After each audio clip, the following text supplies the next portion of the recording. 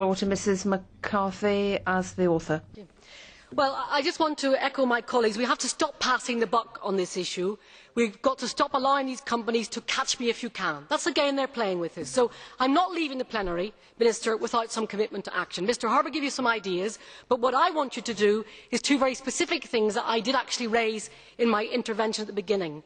I want you to raise at the Council Working Group the Austrian model, where under the Misleading Advertising Directive they already ban these practices, but not all Member States do it. So you could ask other Member States to follow suit, take the Austrian model and ban these practices by introducing amendments in their national legislation.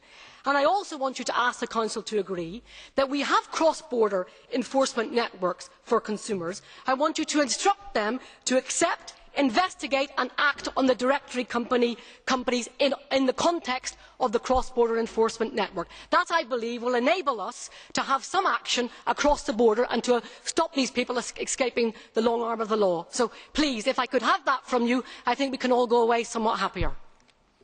Yes.